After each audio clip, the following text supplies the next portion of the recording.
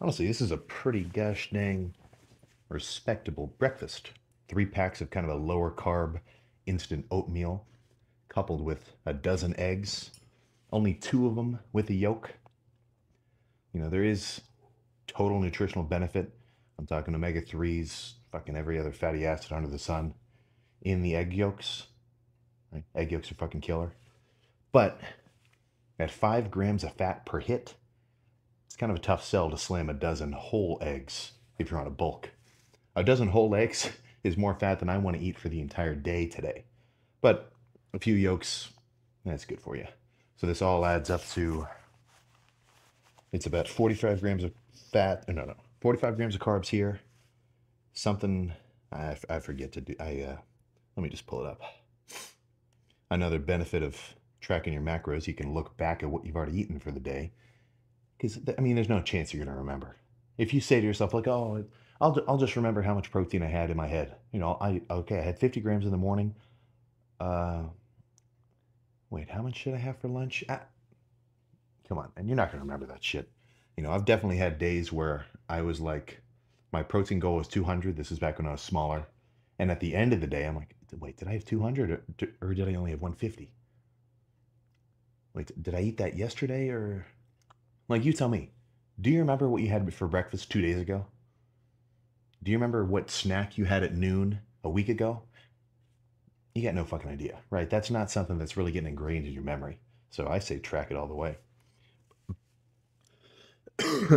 But total 52 grams of protein, 20 of fat, 10 from the two yolks, another 5 from the avocado oil I cooked the eggs in, and then 5 in the oatmeal. That is something you have got to fucking track. Even though it was only 1.5 grams of fat per serving, you multiply that by 3, that's nearly 5 grams. That's like 50 fucking calories. If you let 50 calories slip every time you eat, and 50 grams of calories is like 10 grams of carbs. That's not even a full handful of M&Ms, right? It's nothing, but it adds up. So you got to be real fucking careful, man.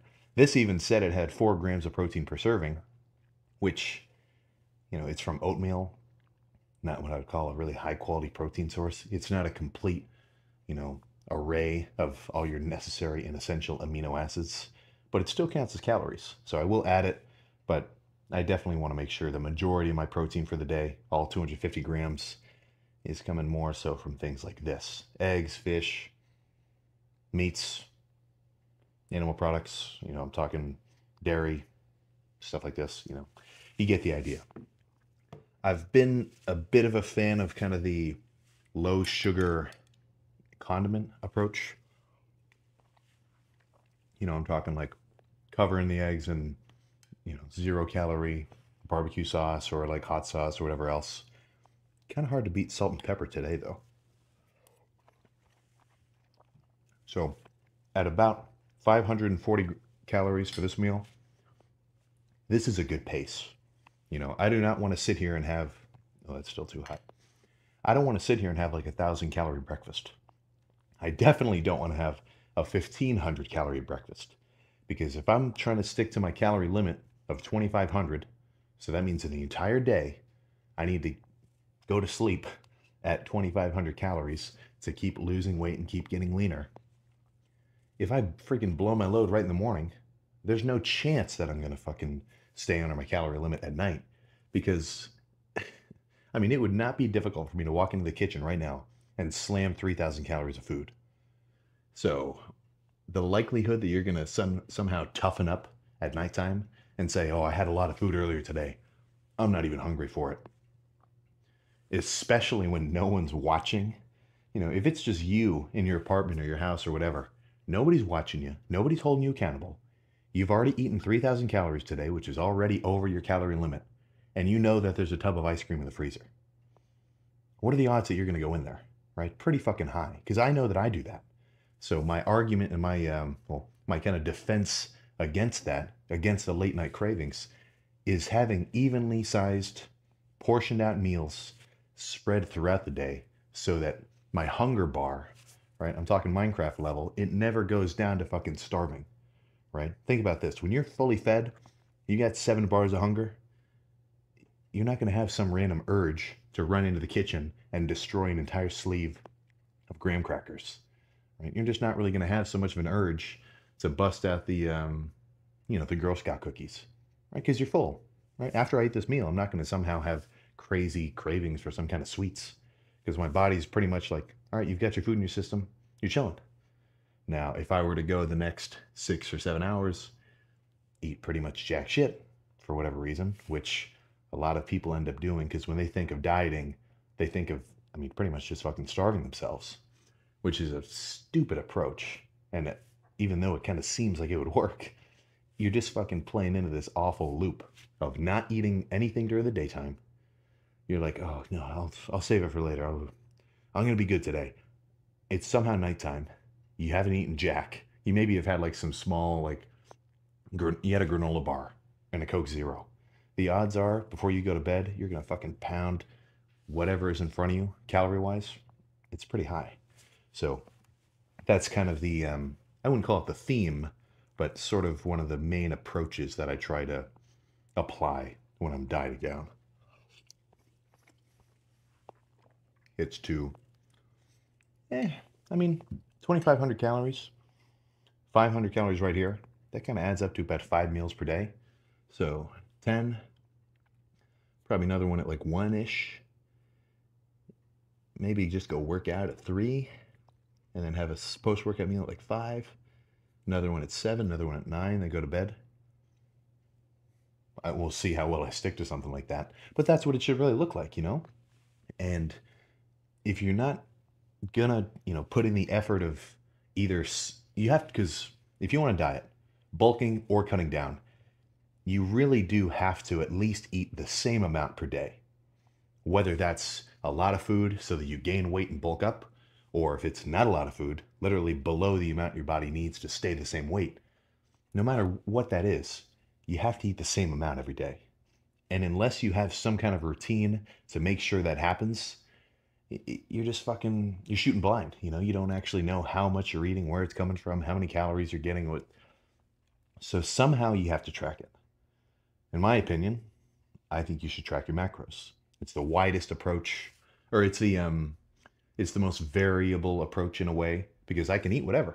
I don't have to meal prep 5 meals for the day. I can say, okay, I want to have some eggs.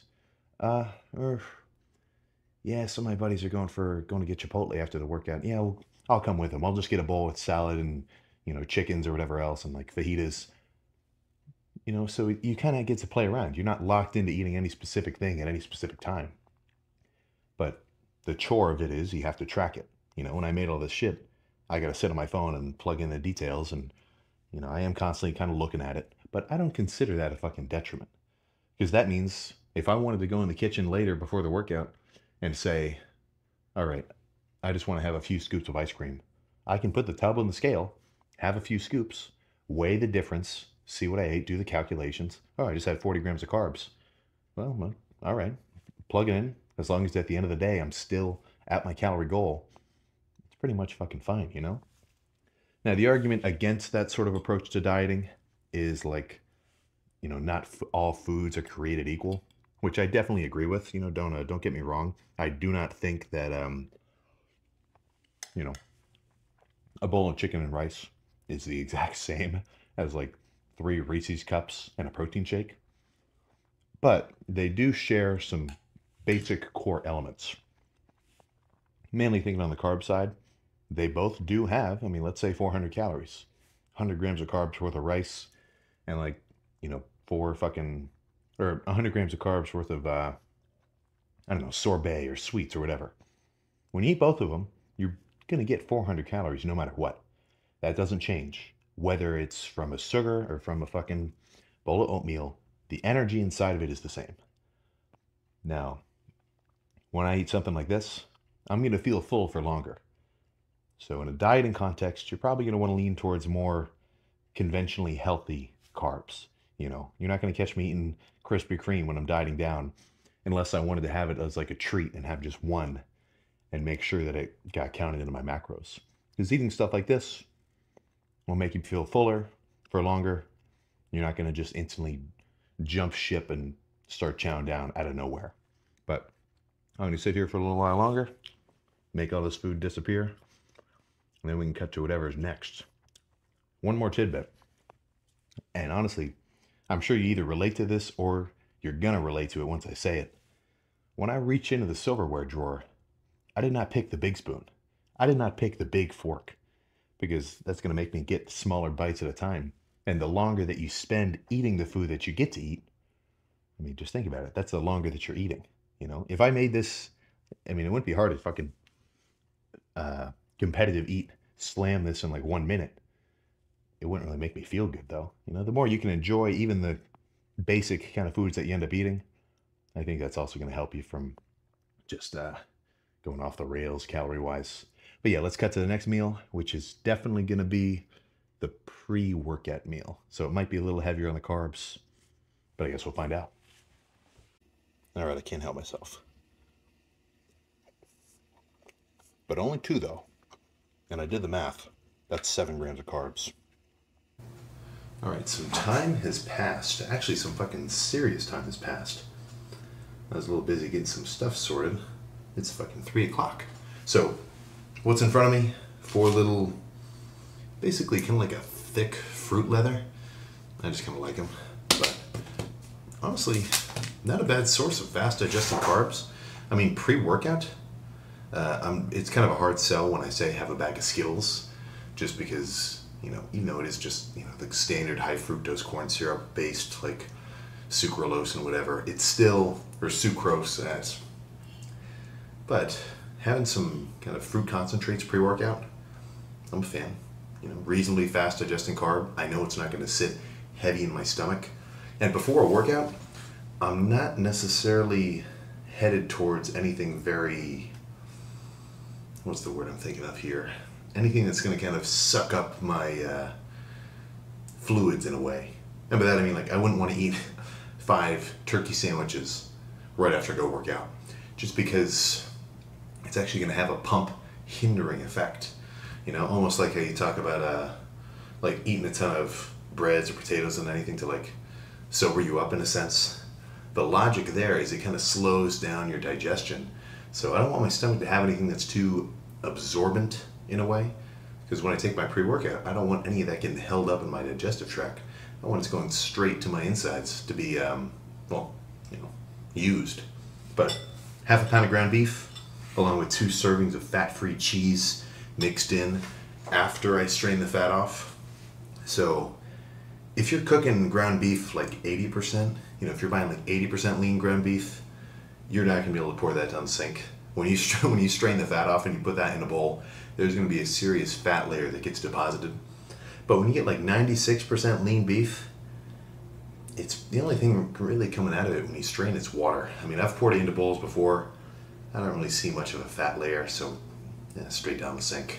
But that's at your own risk. You know, the last thing you want to do is pour a congealing fat and have it get sucked up and clog your drain. But that with a serving of 0 sugar Sweet Baby Ray's barbecue sauce, that's going to put me at 110 grams of protein for the day, 115 grams of carbs, and 25 grams of fat. And honestly, this is fucking perfect. This is what I want to see. If this guy will, oh yeah, you see right in there? Oh, there we go. All those 3 bars measuring my protein, fats, and carbs, they're all pretty much in balance with each other, right? I haven't just shot my fats all the way up to their limit, but I've had no carbs and I've had like half my protein. So that's where having evenly sized and kind of macronutriently partitioned meals is going to help you too. You know, what are you supposed to do if you eat all your carbs in the beginning of the day? Well, you're just going to eat all your protein right at the end? I mean, that's not the same thing. You know, and that's one thing that I'm really kind of focused on once I start bulking up in, I mean, very soon, week probably.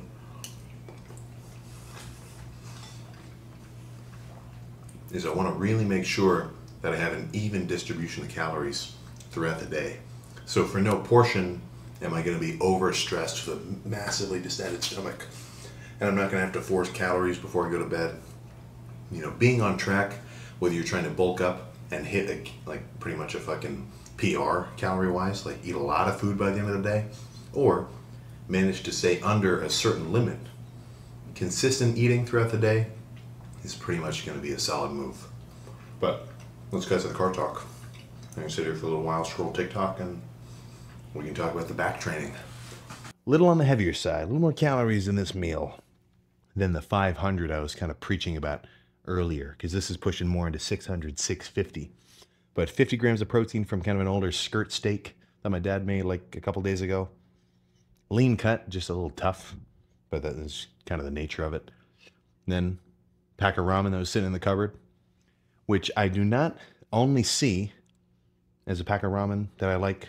It's got a lot of sodium. I'm really looking at 50 grams of carbs, 15 grams of fat, and then 9 grams of protein. But I'm not, I mean, come on. It's like I was saying before, 9 grams of protein from, pretty much just processed rice. I really don't think that's hitting the complete amino acid array, but I'll just count it as 5 instead of the full 9. That puts me at 165 grams of protein total, 54 grams of fat, a little bit ahead in terms of the percentage goal of everything else, and then only 168 grams of carbs. So I've got a lot of carbs left. I've nearly got 150 grams of carbs left. So after this, when I go home, these next 2 meals, I could probably even have a fucking treat if I like. 2 popsicles, that's only 20 grams, that's not too crazy. But I can't stress enough, you really do need to be anal with this kind of stuff. And not because you have to only eat a specific amount every meal, every 2 hours, or anything like that. The more important part is being anal and really knowing like every gram of everything that you're eating over the course of the day. Because that will actually give you a real idea of your calorie intake. Because if you're just guessing, man, you're shooting blind. You don't really know where you're aiming for. You could have one day where you feel like you eat a lot, another day where your appetite was just a little lower for some reason. You still feel like you ate a lot. But on this day, you had 2,000 calories or 4,000 calories. And on this day, you only had 2,000. So, I mean, I've been saying this whole video. I can't stop saying it. I really think you got to start tracking your macros. And the guys who say like, oh, well, I'll just start doing meal prep. That's all you're doing. Even when you have a coach meal prep you, or you have someone else set up your diet, or, whatever, you're having like fucking pre-made meals like that. And it's like, oh, have 3 of these a day for your weight. That's just macro tracking, except they set up the diet after calculating the macros when they made the meals. So like I was saying a couple clips ago, I say just track it as you go. Because then, if for whatever reason, if I had a crazy hankering and I said, I'm getting 2 cheeseburgers from McDonald's post-workout, that's what I want, that's what I'm going to eat. That's not necessarily a cheat meal. All that is 60 grams of carbs, 20 grams of fat, and 20 grams of protein, which can easily be fit into my 250 grams of protein, 70 grams of fat, and 300 grams of carbs. The difficulty there is when you eat foods like that are very calorie dense, they don't make you feel full for that long. So even though you may feel like you're just kind of curbing your cravings, at some point you're actually kind of setting yourself back because you're going to be much hungrier later in the day. But I'll just sit here and enjoy this, watch some photography videos. I'm like a total camera nerd now. If you know anybody in that realm where you're kind of knowledgeable, I'm talking lenses, APS-C, full frame, whatever. If you got any tips or critiques on the way that all this stuff is kind of recorded, I would love to hear it. And don't think I don't read the comments. YouTube, it's pretty much got an app where it feeds every comment into one little stream. So fucking constantly every day, I'm just scrolling, I'm seeing what you guys are saying. I can't like them all anymore, but don't worry, I do read them. So let's cut to meal number 4. It's just the weirdest thing. So I come home to find my little water jug with with a couple little holes in them. I wonder how often that happens. I don't think you would do that, little Rio. You're the nice kitty. You're the nice one. Now, your little brother, on the other hand, not so convinced. You got anything to say for yourself? Nicest cat. You cuddles, purrs, everything else. You get 3 Chipotle soft tacos in this guy's mouth, you'd think you're dealing with a fucking tiger, I swear. In terms of a little fridge update, let's see what we're working with here. A variety of vegetables. I look, I don't understand the fucking allure. Like, I get dogged on so bad. Like, Sam, I just watched your second full day of eating. You didn't have one salad. I mean, look, I get what you're saying, but take it. I mean, I feel like if you're slamming your vitamins and getting enough red meat, you're kind of hitting most of your micronutrient needs. But either way, about 2 pounds of cooked potatoes, every sort of condiment under the sun, half of them being the low calorie option, especially the mayonnaise. I'm trying to chill out on my fat intake. I'm running a little bit low on eggs. These will probably be gone by the end of the night. No idea how that got there. And then every time I go to Chipotle, I get extra little fucking soft tacos just to kind of save them for later. Totally trash in terms of cost efficiency, but you know, it's like 600 calories in 3, and they disappear like nothing. The only issue is, dude, right there, it's a goddamn battle scar. A certain somebody who we don't need to name almost got a hold of all these and scurried off. A little bit of a quicker upload this time, but yeah. So no more forearms. That'll be the last forearm day for a little bit, because I'm starting to tell, like, you know, every time I finish forearms that I do a little forearm pump check, you know, where you're trying to emulate that, like that Lee Priest shot. It's like the forearm bulge here, it's overpowering my tricep. So what that tells me is I want my triceps to get some more stimulation. I can chill out on forearms. So back is going to be the lift tomorrow, but you're not going to see that until tomorrow. So let's grab these guys. There we go.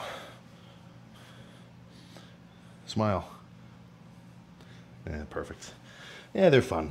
So a little update. These two didn't get them as kittens. They were rescues from the shelter, which honestly kind of saves you some fucking time. You know, I mean, Oliver at my parents' house, the other cat we have, he's we got him as a kitten, but you know, then like it's fun having a fucking kitten running around. But honestly, cats are kind of self-sufficient. I mean, once they're full grown, they kind of know what to do. So take it just a little thought for you. Honestly, having a cat running around just makes your house feel like a home. But what I was going to say, to actually reference something other than just the fridge and having 2 cats running around, is when it comes to locking in, I think there's a little bit of a like romanticization, or you know what I'm saying, where it's like, okay, yeah, once I lock in, then I'm going to be having fun.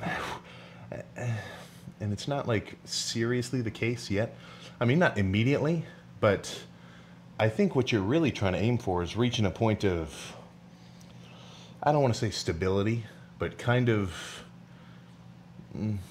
what's the word? Equilibrium, you know, where you can actually have a routine day by day, which you can stick to, and which isn't too challenging for, you know, what you can handle, and will get you results. So that's kind of a fucking trifecta of how I want my bulking phases, dieting phases, my training in general to be. Like, I want it to be easy enough that I can do it, which does not mean make it easy. It just means kind of be tough to handle it. Make it, you know, be consistent with it and actually get results. So for the beginner, and this is why I kind of like the nature of lifting itself, because it's very beginner friendly, because you don't have to be like, you don't have to do a set of squats until your nose bleeds to get quad stimulation as a beginner, right? The strength, not even strength curve, the fucking, the difficulty curve of working out, it's the same as anything. It's like a fucking, it's maybe not an exponential, maybe more like a logarithmic or something, or like a root sort of function. Easy in the beginning, you know? You can do I mean, dude, you could put somebody on a, don't even tell them anything. Just say, do some leg extensions pretty hard. Nothing else could change. Their quads are going to grow a little bit, you know, and they're barely doing, you know, let's say they just go to failure a couple times, like twice a week. Yeah, they're going to get some quad stimulation as a beginner, because you're most susceptible to gains right when you've started working out and you're not used to it yet. But over time, you're going to get used to that stimulus, and to counteract that acclimation, you got to go harder.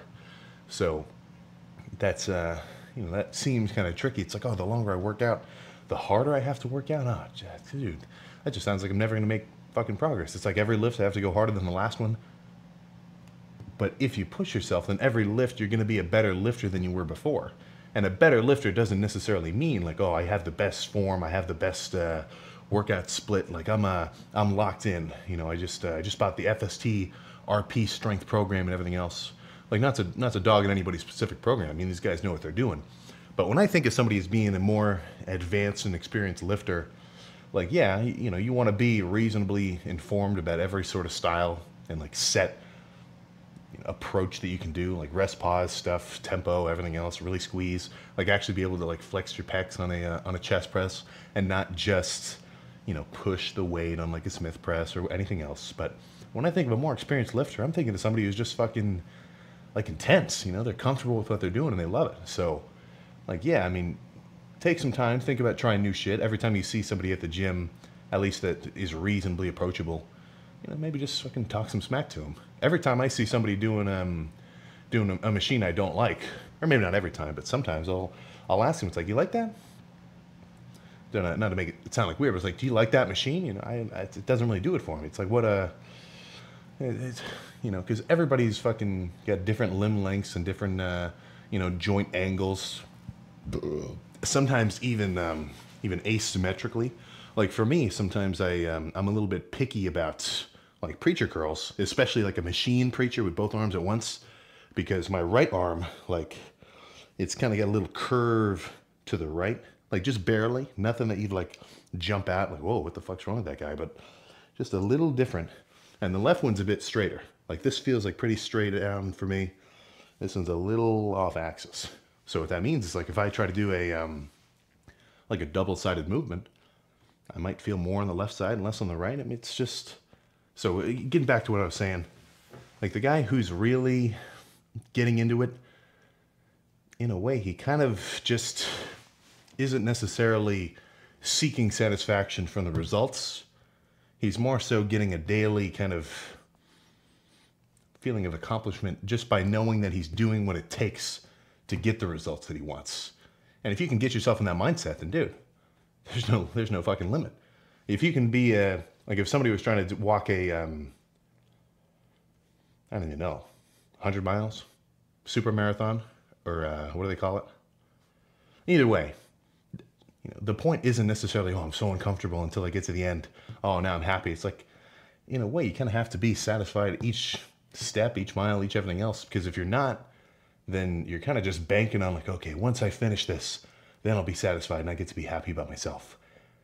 And it's just like such a rough approach, you know? And I think a lot of people kind of get that because when you think about your goals, it's very easy to say like, okay, I'm not good enough until I can reach, I'm not good enough until I get this, or until I can say this or be this or anything else.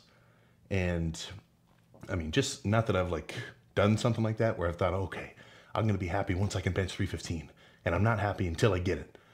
I've never really kind of played into that thought process. But even just from looking at other people, every time anybody talks about the results that they've gotten, if they've ever done something seriously fucking cool, they never say, it's like, I had to treat myself like total dog shit until I got it. And then I get to be happy. It's like, no, they fucking started to love the process, right? So get happy having some food in your fridge, right? Every time you run in the kitchen, I mean, act like these cats, man. Every time we shake the food bowl, dude, they're fiending for it. So honestly, I mean, fuck, man. It's, I'm sure if you had a plate of chicken, rice, and some kind of barbecue sauce or whatever else, like a full-on meal, and your dog got a hold of it, guess what? That meal is going to disappear in 2 seconds. Why couldn't you do that? You know, but back to the regular training split: chest, back, arms, legs, repeat. I see a lot of comments that I don't, well, it's just kind of from a point of being misinformed. You know, when people think of a workout split, they always think, okay, the weekly split. And it's just the way we think about it. We say push-pull legs, we say Arnold, like it's all based on like a 1 week time frame. So when people will talk about my split in like comment sections, they'll say like, oh, you know, he does every muscle group once a week. It's like, not exactly. Not exactly. I end up hitting everything twice every 8 days. So nearly twice a week. I probably would not recommend a once a week muscle training style workout plan. Twice a week is about right. So twice every 8 days. And it's only a little different, but they're tussling a little. But yeah, back to normal. So I'll see you tomorrow for a back day.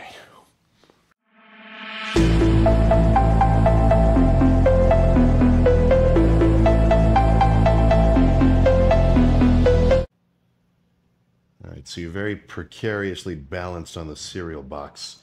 But portion 1 of breakfast, 3 scoops of, I mean, really any kind of fucking cereal. I kind of go through a few. I've been doing mostly the oatmeal, but I kind of wanted to just change it up this morning. But I mean, the morning meal is always going to look reasonably similar. About 150 or so grams of carbs, as many grams of fat as just necessary with whatever I'm eating, and then 50 grams of protein. So this puts me at 150 grams of carbs, including the calories and the carbs from the 3 cups of milk, which isn't something to neglect, man. 3 cups of milk is like 36 grams of carbs. But 150 carbs, 23 of fat, 24 protein, all immediately tracked. Yeah, it's not going to focus, but right there. So this will be portion 1 plus 2 liters of water with some electrolytes. And then once I finish this, I'll get up and make a couple of eggs. Because 24 grams of protein, I mean, it's not nothing, but for me to hit 250, that would mean I've got to eat 10 meals. You know, it just doesn't make any sense to eat that little meal by meal. So I'll probably add, that'd be like 5 eggs, but cereal first. So let's cut to the egg cooking after this is gone. These guys always need to be locked up whenever we're eating because they don't take the food right off your plate. You got anything to say about that? Yeah, I guess not. I would be lying if I didn't tell you that right after I had that bowl of cereal and I laid down on the couch, I took a 45-minute nap. So I guess this is breakfast part 2. So now 2 bagels. Usually I'd go kind of crazy with the cream cheese, like not a full block at once, that'd be nuts, you know, nothing crazy, but like a quarter block per bagel, you know, just so I don't know how many grams of fat that is, but instead I threw some just like some 100% grass-fed salted butter on each of these, just so it's not so heavy, because after this I'm going to do cardio. So 2 bagels, 100 grams of carbs net, just about 30 grams of fats from the butter, and then 6 whole eggs. And here's one little tip that I actually really, well, I guess it's not a game changer when you have it, but when I don't have it, it kind of sucks, because if you ever cook eggs, at least like scrambled with the yolks and everything else, it kind of gets a little bit of a dryness to it, you know? Whereas if you sprinkle on some kind of cheese of your liking right at the end of when you're cooking it, it pretty much stays moist the whole time. And that's really what I'm aiming for. The last thing I want to do is be sitting here scooping in a bowl of eggs and then just get kind of off-put by them, you know? Like ease of consumption is a very high variable on my bar of what I'm looking for with whatever kind of meals I'm eating. Because if I can't actually just sit here and get it down reasonably quick, like if it becomes a chore to really eat a certain kind of meal, then I'm probably not going to want to do it, you know, because then it's going to take extra time. The longer each meal takes, the less time you have during your regular day doing your whatever kind of shit. So when it comes to bulking up, like obviously your food choices are going to be pretty important, but, and by food choices, I mean like types of carbs and macros and how it's going to affect your blood sugar and like how it actually even reacts with your stomach. Like if dairy completely blows you up on the inside, yeah, maybe you don't have 3 cups of milk with a bowl of cereal, you know, but as long as you can get in the amount of calories that you're aiming for throughout the day, which is enough to actually satisfy the goals that you're aiming for weight-wise, then dude, you're fucking fine, right? But you got to take into account the fact that eating certain fucking kinds of trash food, it's got a, like, not even the fact that it's just bad for you. It does have a time limit of how long that's going to work. I mean, I've done it before. I've done bulks much nastier than, well, you get what I'm saying. But I've got like 3 months of solid, you know, weight gain. And then after that, it's like I can't put on any more fucking size. And I can almost guarantee my whole system's extra stressed out. I've been eating like hundreds of grams of sugars at a time. And having everything spread out evenly throughout the day. More kind of complex, legitimate carbs, not just all sweets. Things like that are what you should be aiming for. And then as you'll notice, the carbs are going to fucking vary today. I mean, fucking, this isn't too crazy. I mean, fucking, I'm just bombing the F word, but, you know, cereal, bagels, everything else. Throughout the day, I mean, there's going to be rice, there's going to be potatoes. I'm not, it, I'm not going to worry if I have like 4 Reese's cups later, you know. But on the protein side of things, that's where I'm trying not to skimp. That's where it's going to be steaks, eggs, dairy products, fish. You know, we've got a bunch of tilapia in the freezer. Like on the protein side of things, that's where I don't want to skimp. Because if you look it up, there's like the protein grading scale. I'm going to try to remember and put it like right here on this side of the screen. You know, way up here, that's where you're going to see your fucking A students. Beef, chicken, eggs, milk, dairy, whey protein isolate.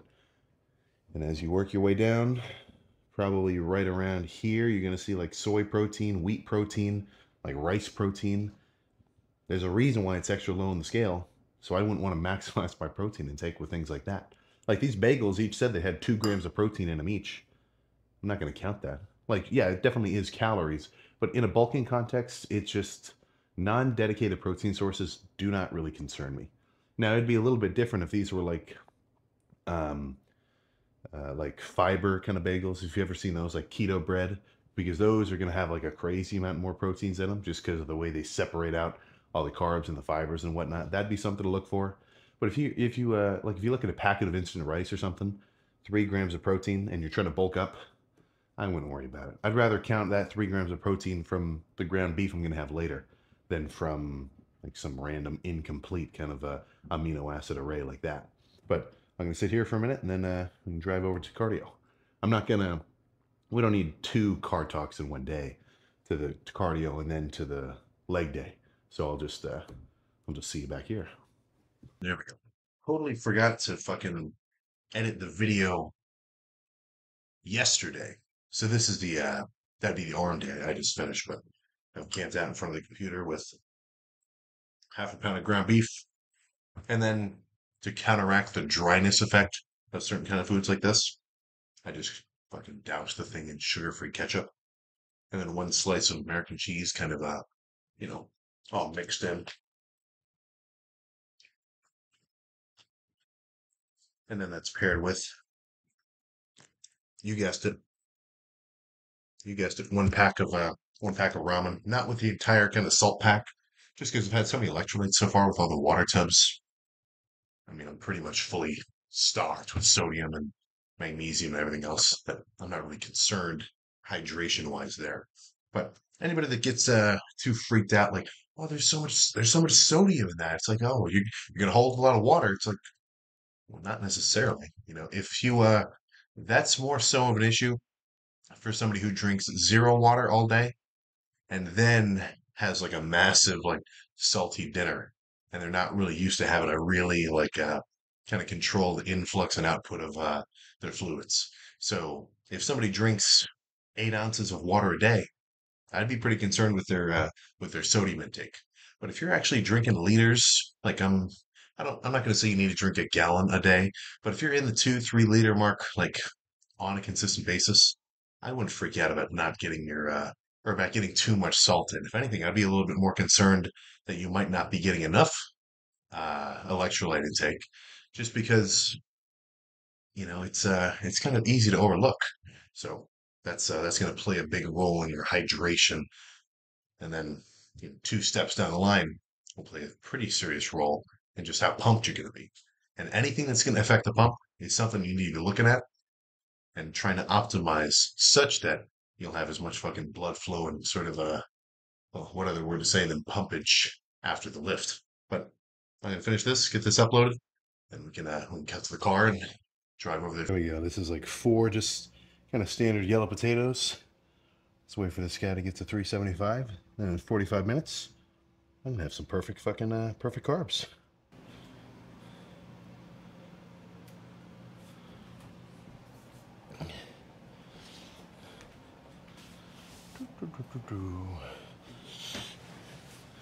There we go. We're getting close to the end game here, fellas. Let's do a little macro check and actually see where we're at. Oh shit, you know what? Whoops. One more thing, I'd actually be fucking lying to you if I didn't bring this guy out. I don't know if I'd necessarily count this as a meal, But this is something which well, the sooner you can learn it, the better. Your calories are gonna fucking add up throughout the day. Even if, like, let's say somebody was dieting, and they might just, we've all been there. You might just take a quick little gander into the pantry. I'll just have 3 Pringles. It's nothing. I'll just have a couple of chips. I'll just have a couple of croutons. There's nothing in there. You do that 5, 6 times, dude. You just had 500 calories. And depending on how steep somebody's like intended diet could be, a 500 calorie change in the opposite direction, that will totally fucking screw you over. But in the case of today, this whole little ultra pasteurized, naturally flavored, very berry, promised land strawberry milk disappeared. Somehow it was full in the morning, now it's empty. So 7 servings, each containing 10 grams of fats and 32 grams of carbs, as well as 9 grams of protein, somehow made its way from the inside of this container into my belly. Now, do I think I'm gonna fucking explode? No, not exactly. It would depend if you're like lactose intolerant, which I'm sure everyone is to a degree. Honestly, I should probably try to find some kind of like lactose-free strawberry milk and see if it'll have any kind of different effect on me. Like, not that this really messes with me, but anybody that's drank a ton of milk, especially if they were sensitive, that could totally. Well, we don't have to get there while we're eating, but that adds up to, yeah, man, fuck, damn near 2,000 calories. So 1750. That's a big ass chunk. And it's very easy to get fucking down. So let's see a pretty nuts amount of sugar intake, but not so much that I think I'm totally, boned. I mean, it was kind of a 50-50-ish so far of reasonable, lower glycemic index kind of or glycemic, oh man, what's the word? I guess glycemic index kind of carbs, plus, some kind of sweets, some simpler foods like that. But I mean, that's kind of just a balance for you to decide. When if I'm making a full day of eating kind of video, this is not a full day of eating tutorial, right? This is merely kind of a glimpse into the things that I'm doing, so I can get my 5,000 calories down. My near like 700 grams of carbs, 120 of fats, 250 of protein from whatever sources. Now, like I said earlier, all the protein's coming from legit source, right? Dairy, solid. Beefs, solid. Eggs in the morning, solid. Right? I mean, that's honestly kind of the fucking trifecta of protein. Milk, eggs, and steak. So, I mean, this combo here, the steak and potatoes, I may as well be eating an Uncrustables peanut butter and jelly sandwich. Which now that we bring that up, I should probably stock the freezer with some of those, because that's an easy 200 calories right there per. So, look, would it be better?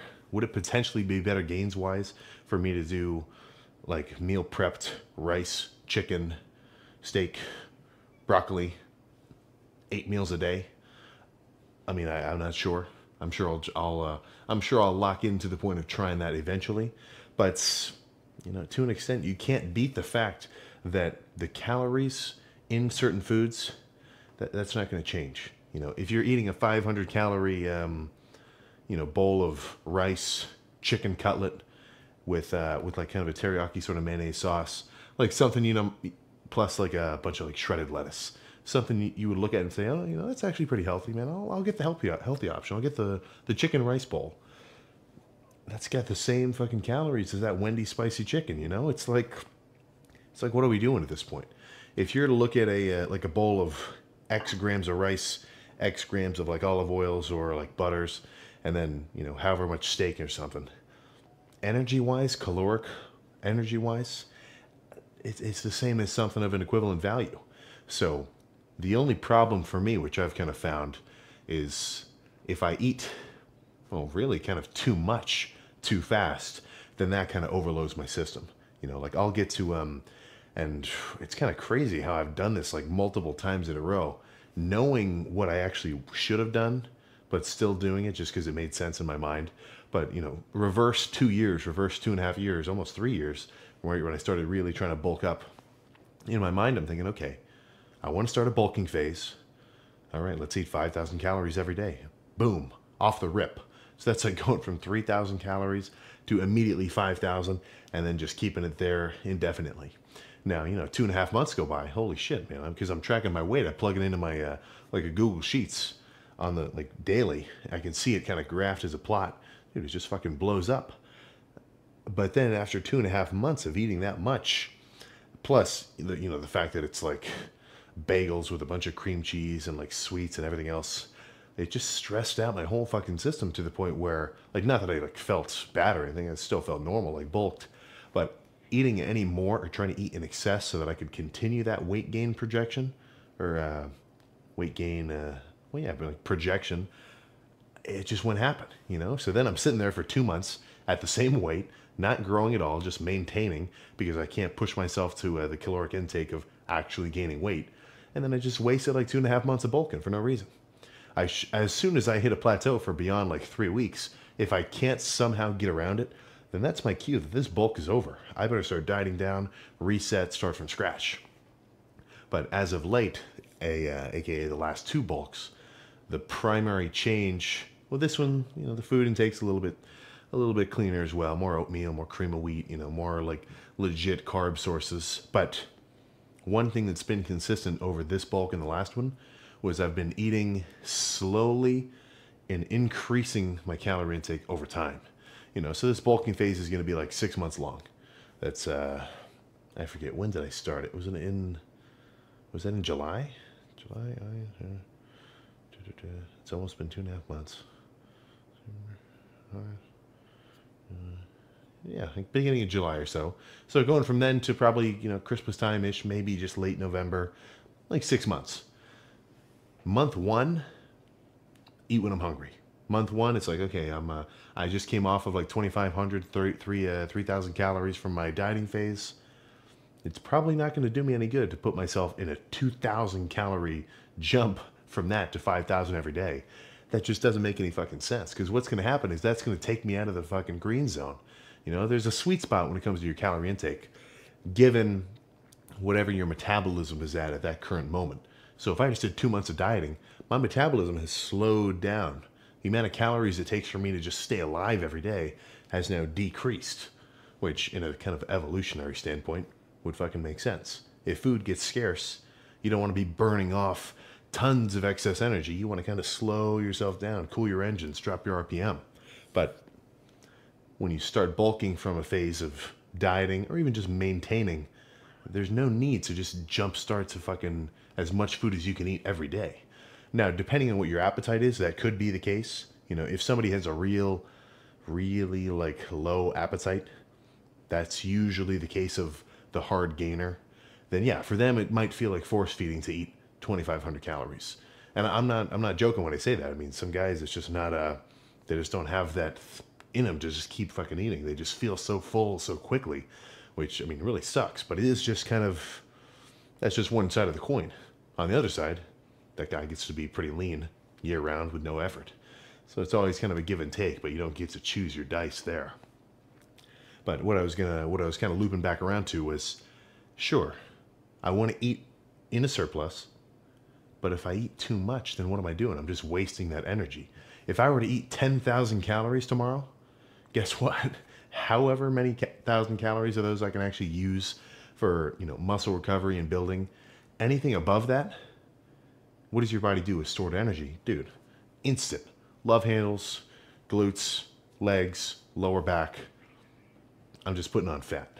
I'm not trying to bulk body fat here. We're trying to bulk lean, contractile tissue. So if you can kind of imagine a little bit of a gauge here, right? If I were to eat, okay, well, it's month 1. I just finished eating 3,000 calories a day for the last 2 months. Let's just try to keep it around 3,500, right? A moderate surplus.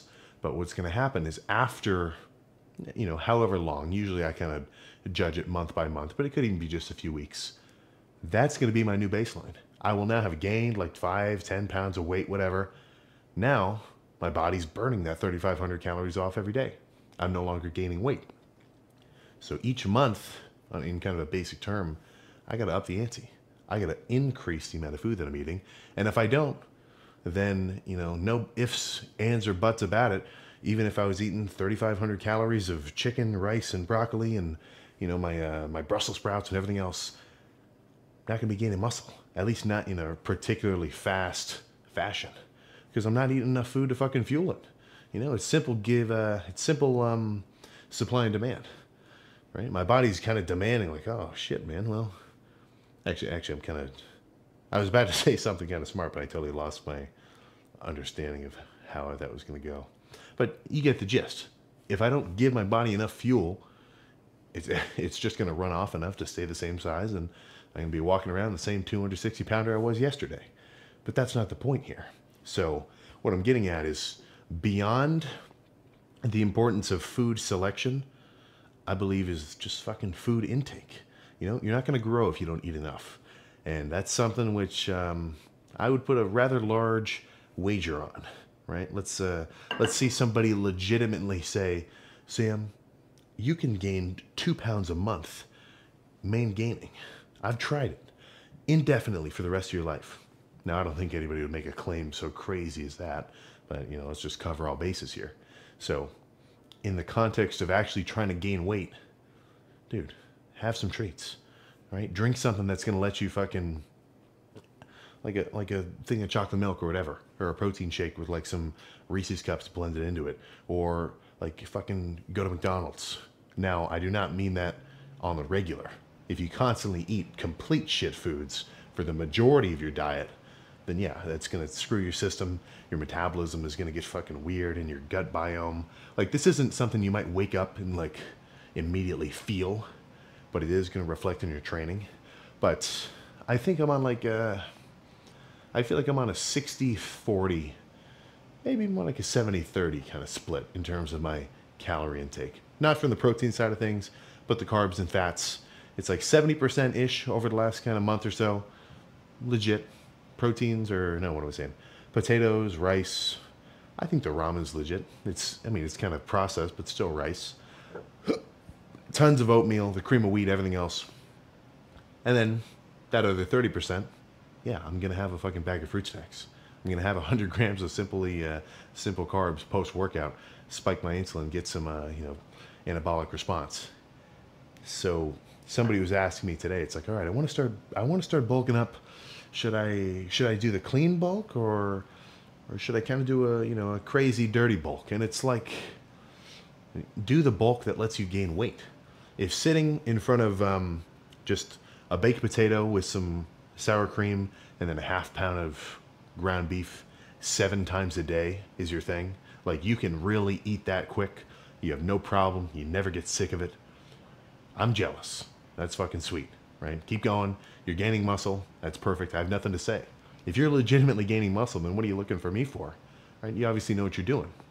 But the issue is, like, if you're not eating enough, then, what are you going to do? So that's where it's talking about that little green zone is something which I'm kind of a pretty strong fucking proponent of. So as long as the amount of calories that you're eating is within this green zone of like, okay, I'm eating in a surplus, I'm eating like more food than my body needs, so that means it's going to have excess energy to overcompensate muscularly, right? AKA fucking hypertrophy, getting bigger, what we're all here for. Plus, putting on a little bit of body fat. It's just the nature of things. Can't really be avoided. So if you can't get into that green zone calorie-wise, dude, you got to add something. But that does not mean overshoot it. Eat 6,000 calories a day of like protein shakes and candy. All you're going to do is get yourself fat as fuck, which I know I'm putting that very bluntly, but I've seen it. I see it all too many times. Like, younger kind of guy, it's like, all right, I'm going to start bulking. And I'm kind of part of the problem here because I keep hyping up like the 200 pounder kind of thing. But I mean 200 pounder lean. It's not necessarily a good thing. And I definitely wouldn't want to catch myself doing it, to get to a point of a level of bulkiness where I've got like 50 pounds or more of body fat to deal with. You're totally screwing yourself, because you know how long that's going to take you to get off. And I'm not dogging anybody who already has that and they're on kind of a fat loss style journey. But if somebody was already at a baseline level of leanness, 12, 15%, to put yourself up at 40 just for the sake of saying like, dude, I'm 240, like that really, I mean, do whatever you want. I'm not your dad, but I never look at that and think, man, this guy knows exactly what he's doing to reach his goals. So, I mean, you got to look at it a case by case basis. But all that is to say, if you're not gaining weight, you need to eat more food. And if you're not losing weight, all these same things apply, just flip them around, right? So this green zone calorie-wise of gaining weight, getting bigger, getting stronger, making the results that you want, there's two of them, right? There's one up here in the surplus, and then there's one down here in the deficit. So if you're trying to lean down, same thing. If your calorie deficit to gain or to lose 1 pound of fat a week, if that's 2,000 calories, if that's 1,800 calories, if that's 2,500 calories, if you're kind of a bigger dude, then as long as you hit that calorie number, dude, your food choices don't even fucking matter. Honestly, I think you're much more variable with the foods that you can get away with eating in a dieting sense than you are in a bulking sense. Because for me, I mean, you got to think, I've had the most experience out of at least a few characters of trying to bulk up on just pure like sweets and everything else. It just doesn't work. At least not for that long. Like I can make some quick, like 2, maybe like 3 month gains historically, but then I just hit a wall where I'm like, my system's so kind of, I don't even want to say stressed, but it's like it's reached a point where I just can't continue down that path of food intake. Whereas dieting wise, I mean, you could do it. The issue is it's got its own set of problems, because if you eat sweets when you're trying to diet down, that's just going to fucking make you even hungrier afterwards, because your blood sugar is going to be going bananas. So when you're dieting down, even though, I mean, you could get away with 1,600 calories of like a pack of Krispy Kreme, half a pound of steak every meal, plus whatever, if that all added up to 1,600 calories, but that's not feasible. Nobody's going to do that, because it's just not filling. So that's where your diet should be full of foods which are low density calories, actually going to fill you up, right? Get into like some keto bread or some protein pancakes and random shit like that. But it's kind of the flip side of both sides of the coins. If you're trying to bulk up, I'm trying to eat foods which I can get down reasonably quick and are pretty calorie dense. I mean, fucking potatoes, that's straight to the source carbs wise. Same thing with like pastas and rice and oatmeal and cream of wheat. And then the protein's always going to be as dense as it gets, as long as you're actually eating like a dedicated protein source. But if I'm bulking, I'll eat kind of quicker, simpler meals like this. If I'm dieting down, that's where I'm going to be a bit more fancy with it. That's where you're going to catch me with like meal prepping myself 10 turkey sandwiches with keto bread, weighing out every gram of everything, and like tons of lettuce, tons of, just mustard, low-fat mayonnaise, everything else, just to make it have mass without added calories. And then, if I have 2 of those, dude, it's going to fucking fill me up. But it's only, costing me 500 calories for the day, which a 500 calorie meal that actually makes you like insanely full dieting wise, if you know what I'm talking about there, that's legit. That's nothing to scoff at. But that's enough of my little dieting rants. I need to, I'm probably not going to do it tomorrow, but try to remind me in the comments every so often, if you remember this, that I need to make like not a guide to dieting, but more like kind of a cohesive video, and maybe make some fucking, now I'm starting to sound crazy, make some slideshows, but actually kind of get into at least what I think my thought process is dieting wise. Now, there's a lot of different angles to that, so maybe I'll wait a little bit longer until I've got a bit of a firmer grasp of everything else. Because don't forget, man, I'm trying to improve everything all the time. I want my training to be better over the next however many months. I want to kind of dial in the food choices that I'm making such that I can continue this weight gain path that I'm on right now. Because so far, these 2.5 months have gone pretty much perfectly. This is about as much weight as I would expect to gain. I mean, it's so 20. Let's actually just do some math here. So let's see. It's been, so today's going to be 79, I think. So 79 days divided by 7. So 11 weeks pretty much. We're up from 240 was the beginning weight. Now at just about, well, tomorrow morning is probably going to be 266. let's just say 265 for, so that's going to be 25 pounds. So 25, yeah. I mean, 2¼ pounds a week. That's pretty much exactly what I'm aiming for. If I was eating more than, if I was gaining any more weight than that, I mean, I'd probably just gonna be getting a little bit softer to the point where it's I'm gaining more fat than muscle, and any less, I could probably have some more room to improve. But as long as I maintain this weight gain projection, then dude, I am fucking all for it, right? Don't fix it if it's not broken.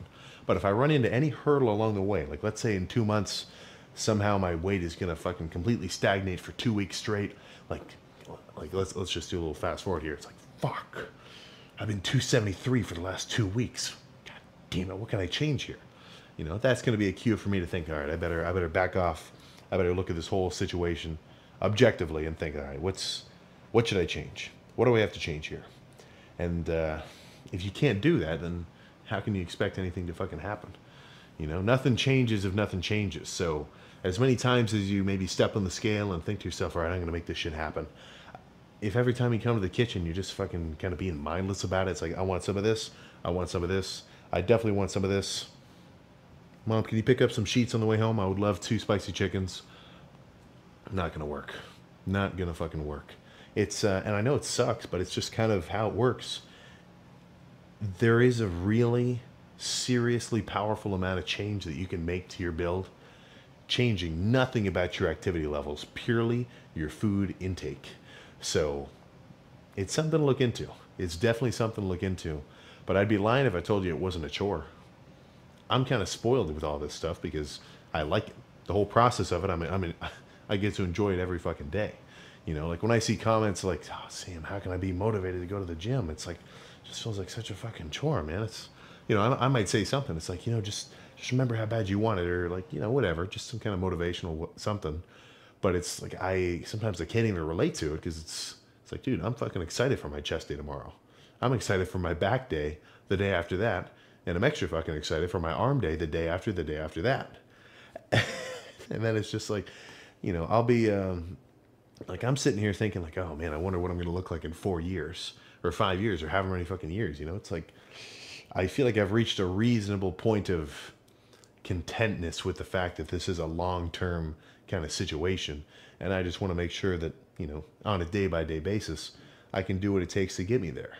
And as long as I can look back, it's like, oh crap, I just gained 25 pounds in like just a little over 2 weeks, or over 2 months. Damn straight. Yeah. Well, let's keep this train moving. You know, so if you can look back at past progress and you can tell, like, all right, you may as well be a fucking stockbroker of your gains. It's like, okay, we're on an upward trend. Let's keep this bull run going. That might be a little bit of a sting to any NVIDIA holders out there, but you know, what are you gonna do, right? That's the risk. But you know, just somehow try to get excited about it. That's all I can say there. But this is gonna take me a minute to get down. I'm gonna keep watching some Yu Yu Hakusho. Yeah, I remember the character now. Yusuke and everybody else. That's kind of fun. Just a nice kind of high school anime. That's when I feel like I watched so many all at once. I almost spoiled myself because like I pretty much watched all the S-class shows to the point where when I see what's it called, like Kyojin? When I see like new shows now, it's like, that just looks stupid. Any Boruto fans in here? If you are, try to make a Boruto case because I don't get it, man. But let's actually do a calorie check. I didn't even do that earlier. So this puts me at 220 grams of protein, 150 grams of fat, and 552 grams of carbs. So this isn't technically the last meal, but I know what the last one is, so it's kind of just a moot point. But last meal is going to be a little kind of a bottled sort of protein shake. The powder has kind of been fucking me. It's like, just get a shaker bottle dirty. It's like I'd rather get like a 12-pack of some kind of protein shake I like and just have it already pre-blended for you. No clumps, no mess, no nothing. But one of those plus a bagel, that'll put me at a perfectly flat 5,000. then I can go to bed and have myself some bulking dreams. But yeah, train to 280. Train to 280 has not slowed down one bit. So let's just get comfortable. We got another 4 months. So I'll see you tomorrow for chest. Is complete. I didn't really, all I had to do was kind of sit around. I was a little bit more on the actual fabrication side of our little thing. So we were watching one of our guys, Shu Hao. He was wiring this thing up like a goddamn electrician. But post cardio, went home, took a shower, got on the bike over here. So if you're ever in a fucking, I don't even want to say rush, like that's not the right word. But if you've got to be somewhere for a reasonable amount of time and you don't have prepped meals already ready, then I will say this is not even just a dieting meal. Because, like, I mean, this isn't like zero carb.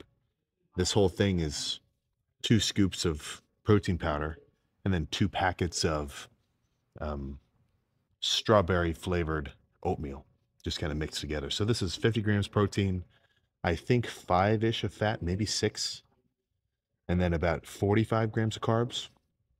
I may be wrong with those numbers. I forget when I tracked them, but 50, it's like a 450 calorie shake. So definitely a meal. I would not count this as just a little drink. Like this counts. And dieting wise, it definitely fucking counts. You know? So if you eat in 2,500 calories worth of real food and then you add a shake on top of it, I'm not going to say that a protein powder shake is as good as like sitting and eating a steak in terms of the protein quality as well as the nutrients and everything else. But I think protein powder has a place, especially for situations like this where you kind of want to have something ready to go. So usually, actually, when I was in high school, I used to make a few of these dry. You know, I leave the shaker cup in my backpack, and then throughout the day, usually twice, once between getting to school and lunch, and then once between lunch and before I left. Because if you're going to school, if you're a high school dude watching this, and you're trying to bulk up, fuck, the time period between school starting and lunch, what is that, fucking 5 hours? And more likely than not, you didn't really eat your breakfast before an hour or in an hour before school started.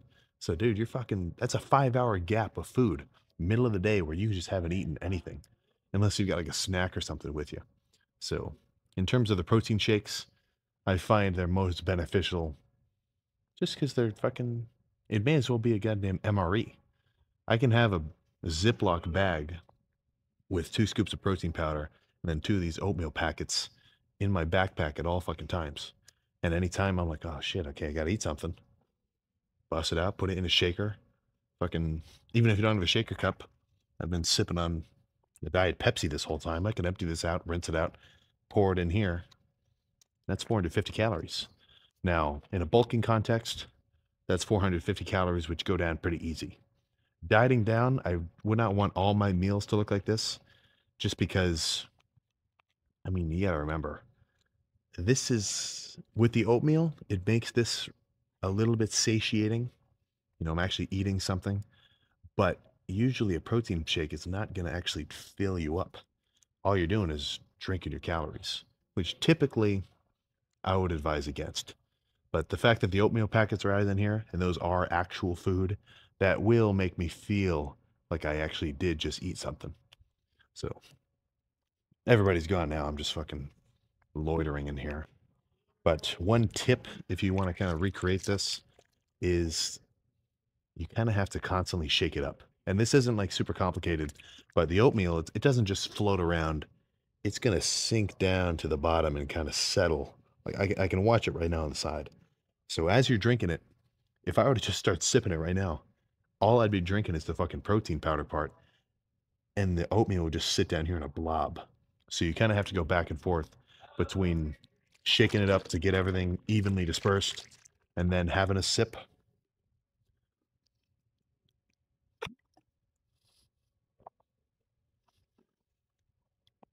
It's probably not a bad idea to let it sit for a little while, because if you're just if you made this shake, you shook it up for like 3 seconds, and then you tried to drink it, the oatmeal wouldn't have absorbed any fucking water, and it would just be like super dry.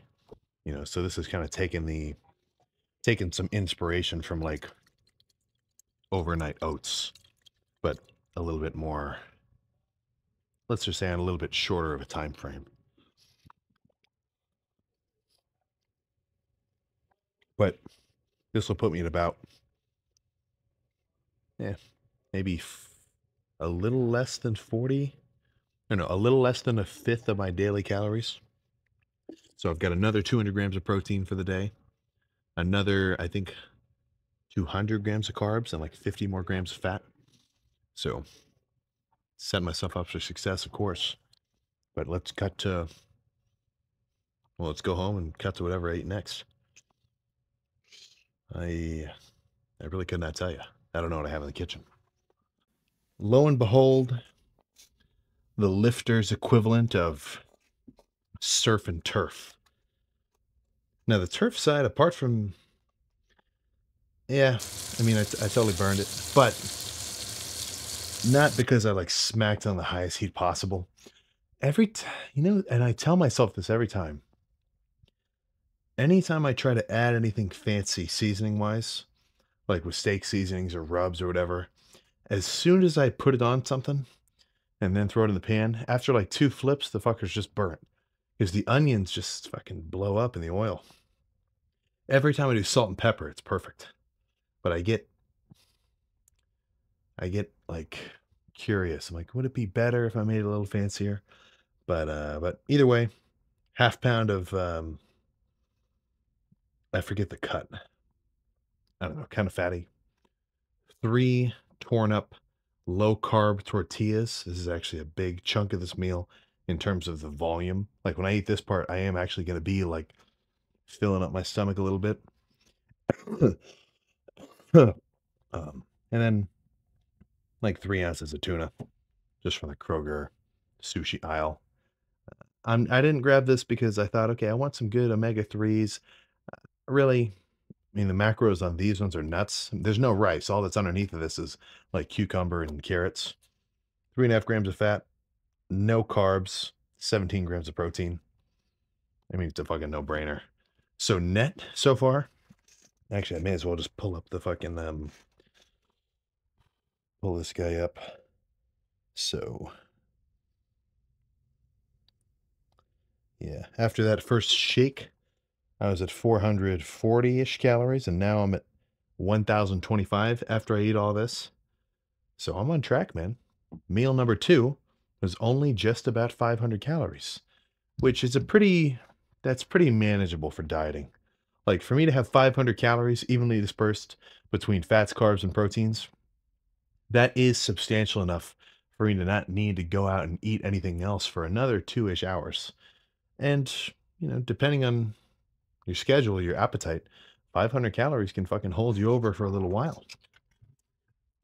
So coupled with this is a 2 liter of Sprite Zero, the likes of which I just like as a fucking treat.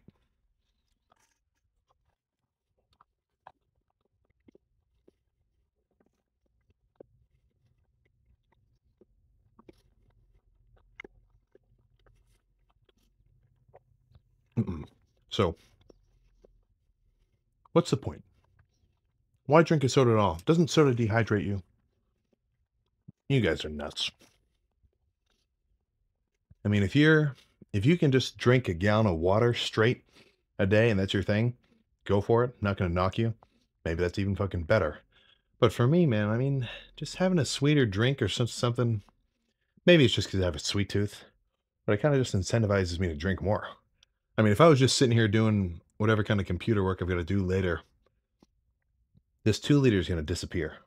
It's just going to fucking go like that. And having a jug of water next to you when you're doing busy work or just sitting around in a dieting context, I think it is going to make you a little bit less compelled to just want to snack on something or go to the kitchen and just look around and like, oh, there's a couple of fucking, there's a few, oh, there's a bag of chips. I'll scrap. Like every time you do that, that's calories being just thrown onto the pile of your caloric intake for the day. And odds are, after a few little, you know, kitchen trips where you just snack around, fuck, man, that could add up to 500 calories. That could be a whole meal. So you could think you're in a deficit. But if you're not really stringent with your tracking, you could get to the point where you're literally fucking eating an extra meal than you usually would, at least in terms of calorie fucking intake, in just random ass snacks that you're not even really hungry for. You know, you're just kind of bored. So having a little drink of something sweet to sip on, I've always found that it's worked out pretty well. Cool. Come on. I would be in the kitchen, but my roommate's down there on a call. So I'll just fucking hang out up here. But which one of these meals so far has been what you would conventionally say is like a bodybuilding dieting meal? You know, I'm not sitting here eating like a shake of like a tomato and an onion and fucking apple cider vinegar. Like this is all just fucking normal ass food, you know? This steak and the tortillas, that's just a meal that I might eat regularly, bulking up. I might be a little more generous with the cut of steak that I eat, and you know, I've got more room for fats. And the tortillas, of course, would be full carb, not this sort of fibery keto tortilla. I mean, these only have 2 grams of digestible carbs in them each. And I saw a few comments asking about that, so I guess it is worth mentioning. When you look at the label, at least in the States, when you look at a nutrition label, when, you know, protein right there, fats right there, and the fats gets broken down like, okay, saturated, unsaturated, trans fats. Same thing with carbs, you know, total carbohydrate. And underneath is 2 subsections, right? There's well, net carbs, and then there's soluble and insoluble fiber. Sometimes they'll add sugar, but sugar and net carbs, that's like the total. But whenever you see insoluble fiber, and it'll say it, however many grams of insoluble fiber there are per serving, those carbs do not count because those are not digestible.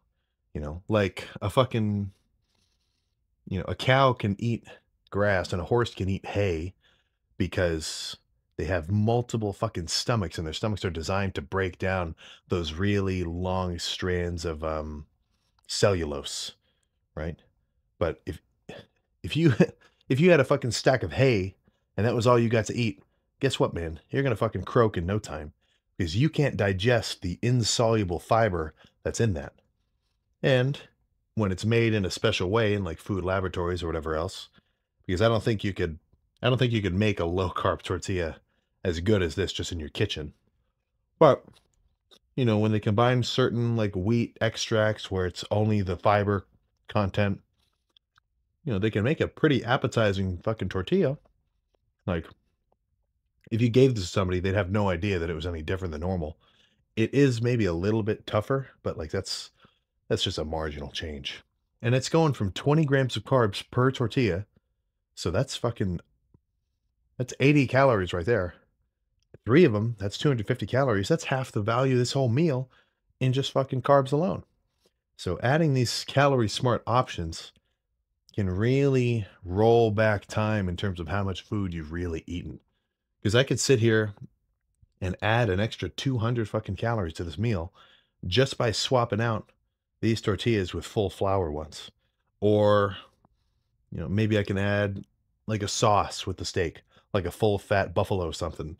If if you're not such a good chef, you know, sauces like that are going to make your food a little bit more appetizing. Like things like that kind of take it away just a few key components which have a ton of fucking calories inside them. You're going to set yourself up to be able to eat less food but actually feel fuller, you know? So that's always been the name of the game in my mind when it comes to dieting. Like in terms of size and how full I'm going to feel just from eating this, this is about what I'd expect from something I'd want to eat when I'm bulking up. But it's just a bit lower calorie wise, It's not so calorie dense, so I can make it another few hours after only eating a 500 calorie meal ish.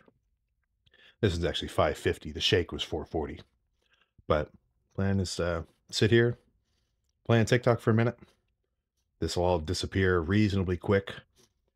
One little tip if you actually do end up doing a legit diet, maybe don't scarf down your food in 3 seconds, because then you give yourself no time to enjoy it. And you're just fast tracking the process of, okay, I'm hungry again. So whenever I'm bulking up, I really kind of sit down like I'm straight out of Gen Pop, and I'm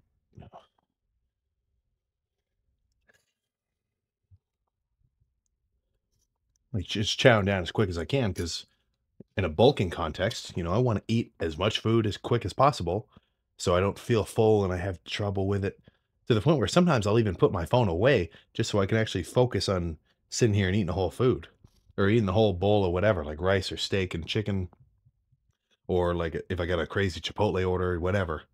Like eating to discomfort, it does kind of require some attention.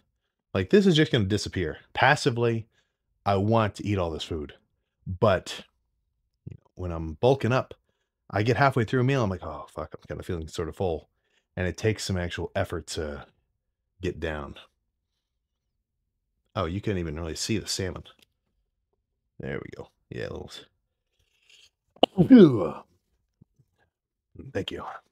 But let me enjoy this meal, and then we can cut to.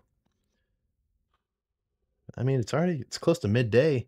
This making it look like I'm dieting down and getting leaner. But honestly, I think that's kind of a positive. You got to think, even getting past like the kind of subjective, like enjoyment of whatever you're doing. If you can't eat foods that you at least decently can stomach, you're not going to have any fun. So I almost feel like I'm kind of, I wouldn't say a bad example, but I might make it look a little easier than it is. Because this is fucking 9 ounces of steak and then a pack of instant ramen. But in the context of like the actual calories, about 70 grams of protein, 20 of fat, 60 of carbs, and then another 20 of fat. So this is kind of a big hit. This is 40 grams of fat all at once. So usually I'd probably want to spread that out throughout the day, but I was kind of sparse. So saving calories for later, that's always going to be an easier move than having like a big breakfast and then having to shrink your meals down before bed. Because if this is my last meal and I didn't have any room calorie wise for a thing of ramen and I had to eat like only 4 ounces of steak, I'm sure I'd eat it, lay down in bed, and I guess depending on how tough I am, I'd either go to sleep and deal with it or get up and say, I'm fucking hungry, have a treat, and nobody's watching. So don't worry. Or actually do worry, because I know that if you're trying to diet down and you get up at night and you have a few scoops of ice cream, that feeling that somebody's watching you, that's me, because I know you're cheating. But you can make it easier on yourself by kind of at least trying to spread your calories out evenly throughout the day. But this puts me at, well, let's actually just see. So 2050, I've got 70 more grams of protein left. And then I've actually overshot my fat goal. I was only supposed to eat 70, and this is going to put me at 88. But I'm not freaking because I can just kind of reduce the amount of carbs that I eat. I want to do mainly carbs. Like, I wouldn't want to have the rest of my energy just from fats. Like, I still want to have a decent amount of carb intake. But if I go over and kind of have more of a fat heavy day, then if I have an extra, 500 or 200 calories of fat for the day, then I would just subtract that many calories from the carbs. Because it's not so important that I hit a specific number for either one. It's however much energy and calories I'm getting from both of them combined. So that leaves me with about, well, actually, let's just look. Oh, shit. That's like 700 more calories. It's really, I'm going to have about this much steak again in like, honestly, probably like an hour. Usually I'd spread them out but it's getting kind of late. I want to get to bed at a reasonable time. But I'll probably have the other steak that that I had graciously cooked for me, and then that's gonna put me at like. So then I could literally have this exact meal again. Actually, I probably will. So I guess let's cut to the future where I'm eating the exact same thing. But at the end of this, I should still be at, actually, not even should. I'm going to be under my calorie deficit and I can go to bed a happy camper. Well, let me just enjoy this in peace and then we can cut to that, which may change. Instead of the ramen, maybe I'll have like a popsicle or something, as long as it's within the calorie limit. Final calorie count for the day with the addition of this 6 ounces of top round cooked weight, 1 cup of lemonade, 1 scoop of protein powder, and the 4 fish oil tablets, which fish oil, it's fats. You know, they've, even on your multivitamins and your fucking fish oil, you can't escape looking at the macros. We've got a small guest. But final calorie count for the day adds up to 2,682. Get out of here. So 2,682, 2,700-ish. I have my limit set at 3,000 because I'm not trying to, well, when I was a little bit lighter, I would drop my calories down to 2,500 to diet down. But as you get bigger, when you have more muscle on your frame, not even just being more active, but having to keep all this muscle oxygenated from breathing and moving around and everything, it just takes more energy. So this diet, I've kind of set the upper limit at 3,000. But in a dieting context, if you have a day where you're under, it's not really going to hurt you. You know, if I had a day where I ate like nothing, the next day I'd probably rebound and eat extra, which that would be pushing it. But if you're a few hundred calories shy, like let's say it's, I mean, right now it's fucking 1 o'clock. If I was to see like, oh, I've got 300 calories left and, you know, eat it just because I have 300 left, I don't think it's really necessary. So if you're ever under your calorie goal, which usually is kind of rare, fuck man, just go to sleep and enjoy it. That's an extra 300 calories worth of deficit, which is about like 1/10 of a pound of fat. Because 1 pound of body fat in your body, you know, all this little, any pudge that you got on you, 1 pound of it is about the equivalent of, I think, 3,300 calories. So for me to stop at 2,700 instead of 3,000, that means that today I will have lost an extra 0.1 pound of body fat ish. You know, not like, it's not that direct, but it kind of is that direct. So that, along with the nice cup of fucking NAC and fish oil and multivitamins and biotin and everything else under the sun, I'll probably just take this now so I don't have to deal with it after I eat.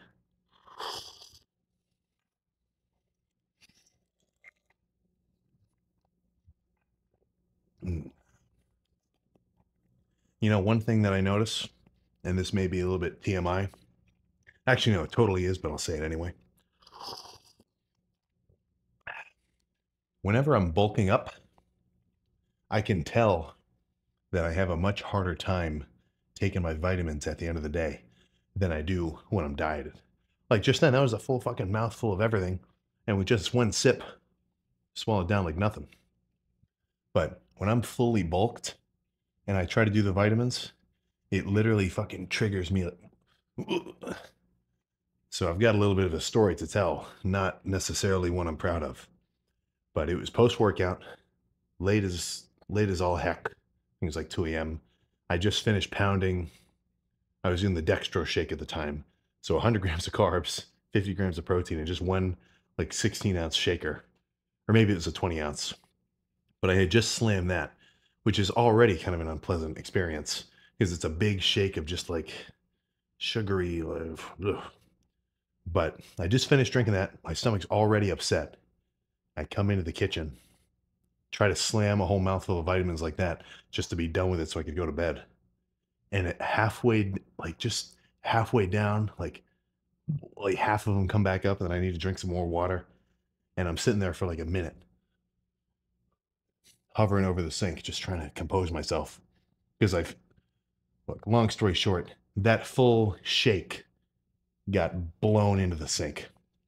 And I had to make another one to make up for it.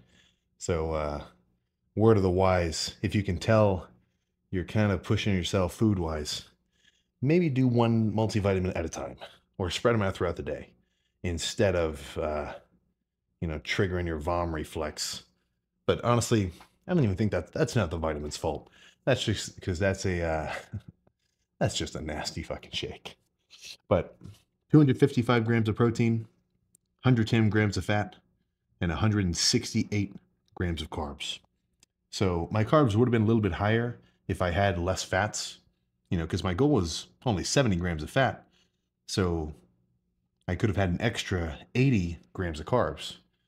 Because I'm not sure if you know this or not, but a gram of protein has 4 calories, a gram of carbs has 4 calories, and a gram of fat has 9 calories. So, you know, that's just something to take into consideration.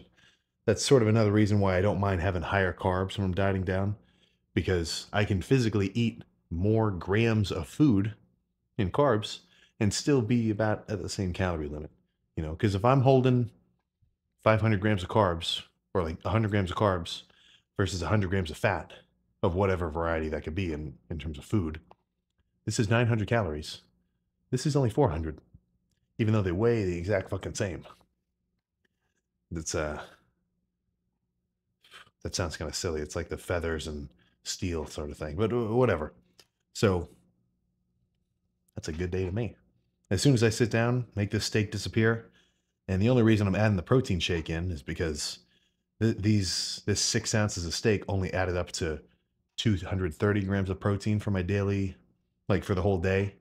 So I just added a scoop of fucking chocolate ISO H1 to just kind of bump it up. Not that I think it would really matter.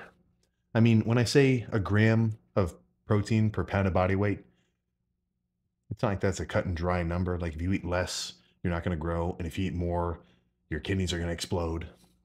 No. But that is something I can, like, a lot of this stuff is, things that have worked for me. And I've kind of uncovered that by trying different things. But there are a few things which I say where I'll kind of add a little bit of a disclaimer where I'm like, okay, this is actually something I would recommend for the general populace.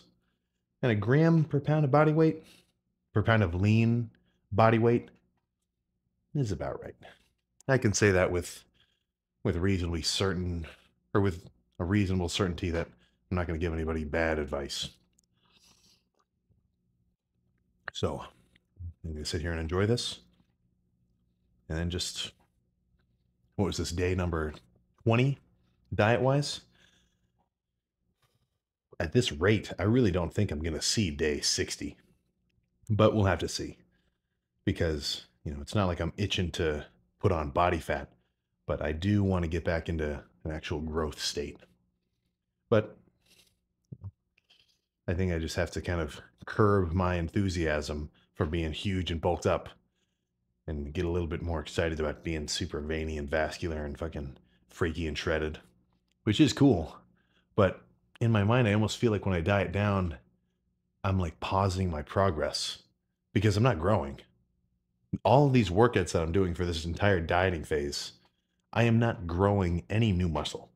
All I'm doing is maintaining the muscle that I've already built and then slowly peeling off the fat layer that surrounds me.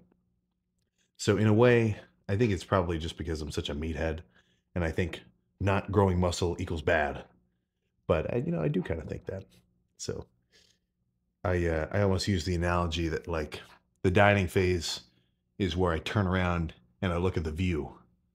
And the bulking phase is when I turn back towards the mountain and start actually climbing and getting higher up. But the steak combined with some TikToks, I'm sure I'll have some sweet lifter dreams tonight. But I don't know if I'd say this is well, no, this is pretty much a typical fucking dieting day. I didn't do as many of my dieting hack foods as I usually do. I guess I'll save that for next time. But usually, kind of midday, I would bust out some like low carb tortillas with some low fat peanut butter mixed with like zero fat or with zero carb maple syrup. So it's kind of just like a sweet dip that's mainly just carbs and protein, as well as all the fiber from the low carb tortillas. Or, oh yeah, I didn't even do my omelet. Yeah. I'll make sure that the next full day of eating, I actually run through some of my specifically diet friendly foods.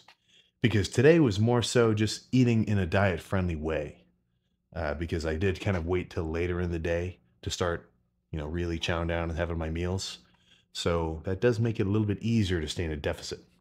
But regardless of what kind of time frame or meal sizes or frequencies that you want to do, I am not joking when I say that your calorie intake is the number one factor stopping you from either losing body fat or gaining size. So if you're going to do anything this year lifting wise, or make some kind of change in terms of your muscle growth, fuck man, even if you're a power lifter, a surplus is going to do you good. If you're going to make any change soon and really kind of, I'm not even talking like optimizing your diet like a fucking Olympic athlete, but I just mean getting a little bit more knowledgeable about what you're eating, how it's going to affect you, maybe eating specific foods at certain times instead of just, eating randomly, because there is an allure to not giving a fuck. And I don't mean that in a mean way. It's like some dudes just want to come to the gym, work hard, and just, eat what they want. And like that's just their shit. That's their prerogative. But if like, yeah, I think I do want to take this lifting thing a little more seriously. I do want to put a little more energy into it, try to see some more results. Like I'm not really like I've been working out hard and for a long time, but I'm not really satisfied with where I'm at right now.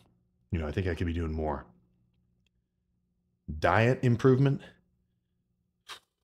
especially if you're kind of just eating whatever, or maybe like having a protein shake now and again, in making moves diet wise, especially if that's you and you haven't really gotten into tracking everything, the correlation between the results that you're going to get is going to be fucking direct. With a lot of minute changes to your training, like it's going to take a while to see benefits or, whatever else. But if you haven't really optimized your diet and you start to consistently eat your gram of protein per pound of body weight, you hit the same amount of carbs per day, you make sure you have a certain amount before you work out. The hydration too, making sure that you're drinking at least fucking 2 liters of water a day or more. More will never hurt you water wise. You are going to feel it in the gym. Because, I mean, you got to think that's the fucking fuel you're running on. If you put, I forget, what are the numbers? 80, whatever. If you put unleaded in a fancy fucking car, that shit's not going to work, right? So if you get the kind of fancier gas that it's made for, it's going to run better. And I know that's not the same analogy because it's a fucking car, but I'm not joking when I say that that's a good mindset to have food wise. So more to come. I know I've been getting kind of, I know these have been getting kind of consistent. Always just drive, lift, pose, drive back. But you got to remember, that's kind of all there is, Like, I'll make them if you want a ton of full day of eating videos. Don't worry, man. I'll make them because these are for you to watch. But yeah, don't forget, this is a lot of the same thing over and over and over again. But yeah, at least for this next few weeks, I will be making pretty noticeable changes, especially week to week, visually. So by the end of it, oh my goodness, I'm sure I'm just going to, once I get extra lean, I'll probably just do some posing in the morning when I wake up, even secondary to the pump posing, just because, just so I can have a bunch of pictures and videos to look back on later on in the future. But that's all I got. Last meal, 2,700 calories, basically. That's a deficit if I've ever seen one. So I will see you tomorrow for arms, and I think I want to do forearms too. So it'll be a little bit of a longer one, but I'll see you then.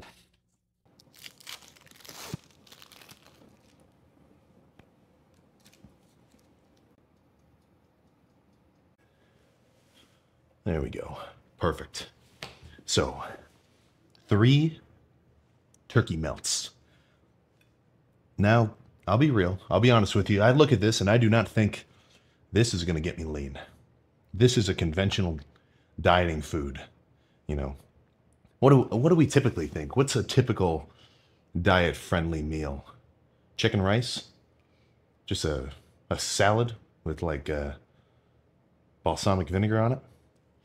Or, you know, just fucking egg whites? I mean, I could have busted an egg white omelet. It would have been similar macros. I mean, what I'm really aiming for with dieting meals isn't necessarily the food itself.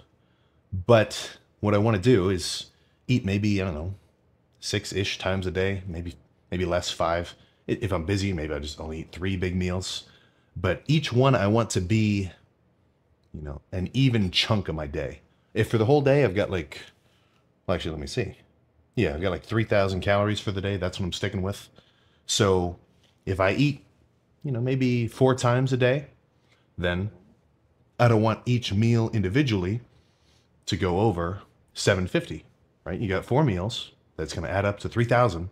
So if you eat 4 of them, each one should be about a quarter of your whole fucking, you know, daily intake. If I were to sit here and bust out a bowl of like Cinnamon Toast Crunch and maybe have like half a ribeye with like 3 cups of milk, that's going to add up to 50 grams of protein. I mean, it's going to be way too high on the carbs and fats, but just for argument's sake, it'll add up to probably fucking 30 grams of fat easy and like 150 grams of carbs. So that's within my macros. I mean, if I plug that in, I'm still in a deficit so far. I haven't gone over my calorie limit for the day. But if you have a fucking massive meal when you're trying to diet down at any time of the day, unless it's like right before you go to bed and you're just filling out your macros for, you know, you're still in a deficit. So if you got 1,000 calories left, at the end of the day, sure, have 1,000 calorie meal, whatever. But if you have a big meal early in the day and you're trying to diet down, you're just setting yourself up to have a harder time later that night. Because what's going to happen, I forgot to plug in something. There we go, 12 grams of carbs from the electrolyte powder. But what's going to happen is if you eat a ton of your food in the middle of the day, or even like evening, by the time nighttime comes around, when you want to go to bed, let's say you're dieting down. You're not eating, or you're eating 2,500 calories a day. That's your limit. So for the whole day, that's how much you get. If it's 8 o'clock at night and you go to bed at midnight and you've hit that 2,500 calorie mark, you're going to have a little bit of trouble making it that 4 hours before you go to sleep. Because, I mean, who wants to go to bed fucking hungry? That's why when I diet down, if I had to kind of give you a generalized tip, usually what I'm going to do is kind of save my calories for later in the day. Like not a massive breakfast. And then by the time it's like 3 or, I don't know, 4 o'clock, whatever, I've still got at least like 1,500 calories left. So I can have pretty decently sized meals and then go to bed not being hungry. I'd say nighttime is, if you were to somehow track the amount of times that people cheat on their diets, it's got to be, and they actually try to stick to it, it's got to be at night. Because you'll just run through your fucking calories during the day, and then I'm at my limit, but I'm fucking hungry. If you got the willpower not to open up the fridge and start chowing down on whatever you can get your hands on, very good. But it's going to be better if you just set yourself up in a situation where you're not so prone to fucking fail. But let's actually get into, what was I saying here? So 3 little turkey melts. What are the macros? What are the macros? Enter your guesses below. All right, did you enter them? Did you guess them? So with 250 grams of this deli turkey, 3 slices of fat-free cheese, and then 3 of these keto buns, these Live Carb Smart buns, that is all adding up to a total plus the 12 grams of carbs from the like the electrolyte packet I'm drinking. 444 calories, 60 grams of protein, 8 grams of fat, 3 grams of carbs, and only 8 grams of fat because take a look here. Look, let's see if I can zoom in. Come on. Come on, little buddy. Oh, whatever, fuck it. So on these little American cheese slices, typically each one is like 60 calories, 50 calories. So it may not be a huge drop because these ones are 30 calories each, 3 grams of carbs, 4 grams of protein. But that is a substantial drop in comparison to, I mean, 3 of these with 60 grams of grams of carbs, 60 calories each. And little things like that, if you add them up over time during your day, using lower calorie options of shit, it's going to give you fucking an easier time. You're going to be able to eat more food because the food that you're eating literally has less fucking calories in it. If I were to eat one of these with just straight up, you know, regular American cheese, normal bread, oh my goodness. If these were just normal buns, the amount of carbs in this meal would fucking shoot up from like 30 to fucking 120. So that's a pretty substantial amount of calories, man. That's almost pushing 400. And that's just in one meal alone. So in each of your meals, if you can take away, you know, some of the calories, if you can kind of sneak them away and replace them with a lower calorie something or other, that's going to add up throughout the day. Honestly, if you didn't even track your macros, now this is not me saying don't track your macros. It's the fucking best way to go about everything diet related, in my opinion. But if you were not to do anything diet-wise, you know, let's say you get your protein in, you do track your protein. I think everyone does a good job about that. If for all your other meals for the day or whatever you eat, if you always opt for just the lower calorie option of stuff, going from, you know, just eating the regular shit normally, I think you're going to fucking start to put yourself in a deficit, man. You're going to start losing weight because you're still eating the same foods. They just now have less calories in them. And it's not, so when you eat something, if it's really calorie dense, it's going to make you feel full. You know, if you have a really rich, what's a good example of this? I don't know. Whatever. If you're having something really fatty, you know, very dense, it's going to make you feel full, you know, because your body does know, okay, I just had a ton of calories at once. But, you know, your stomach is also only a certain size. And usually that's what dictates your fullness level. So it's not like I'm going to eat these 3 sandwiches and say, I feel more hungry than I normally do after I eat 3 sandwiches. Because the amount of space that's being filled up into my fucking gullet is the fucking same. You know, so it looks the same, tastes the same. I will admit sometimes the low calorie option is a little worse. Worth it though. I mean, fucking, you know, how people are talking about diet soda compared to regular. Personally, I've never tasted a difference, but that's your own deal. But if you can replace typical foods that you eat with a lower calorie option, it's going to make dieting so much fucking easier. I mean, I've got fucking powdered peanut butter instead of regular, sugar-free syrup. I mean, the list goes on. You know, this kind of stuff, if you are kind of serious about trimming down, I think this is one of the best ways to go about it. You know, you could, I'm not going to say you won't get lean listening to like a fasting guru, but no matter what method of diet people employ or people love, you know, because for some people they hear keto and they're like, no carbs, my body's only burning fats. Oh, well, I want to burn fat. Okay, that sounds good to me. A lot of the times just kind of personal preference is going to determine what approach people take to dieting, which is all fine. It's all well and good, whatever. But across the board, no matter what you're doing diet-wise, the only people who end up losing body fat are the people who are eating in a calorie deficit. So if instead of 440 calories of, you know, this plus this little drink, I had, I don't know, like a what could even replace this? I had like a protein shake and some ice cream. If I had 400 calories worth of a protein shake, pretty solid source of protein in my opinion. It's not like I want to drink shakes exclusively, but 50 grams from a shake is fine. I've heard that commented before. Don't worry about it. You know, maybe don't drink 5 shakes a day. I'm not necessarily sure that's the best approach. I'd rather eat steaks and chicken. But enough of that. So if that's all I had, 400 calories of a shake and some ice cream, and I, you know, still stay in my fucking calorie deficit, I'm still gonna get fucking leaner. I'm probably not gonna have as much fun doing it though.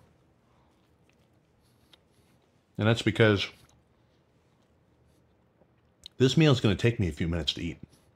And whenever I diet down, I do try to maybe take a little bit more time with the food so it lasts longer. Because I mean, I am fucking hungry for this, but if I just scarf it down, then I'm gonna feel like I want to eat more. But if I were to just drink that shake and like 2 scoops of ice cream, that's gonna disappear in 3 seconds, and it's not gonna make me feel full at all. And once that's in my stomach, I mean, that's all liquid. That's nothing. It's not gonna make me feel like I just ate something. Whereas eating solid foods, high fiber, you know, takes a little bit longer to eat. It's literally just more food volume. This is gonna make me feel full. So I'm not hungry to come back and, you know, make myself something for, you know, a few hours. So it's already, yeah, no, at this rate, come on. Calorie deficit is easy to fucking maintain.